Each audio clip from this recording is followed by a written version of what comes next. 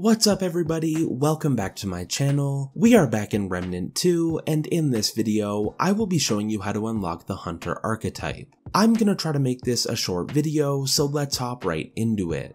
To unlock the Hunter Archetype, you will just need to return to Ward 13 and talk to the vendor that will be beside the shooting range. And here you will just need to buy the rusty metal item, which you can then use to craft the Hunter Archetype. And that's gonna be pretty much it. But before this video ends, I just wanted to let you know that I plan on making a ton of videos for Remnant 2 on this channel. So if this video has helped you, please consider subscribing to this channel, as I'm sure my future videos will help you as well. But anyways, I hope this video has helped you, and thank you for watching.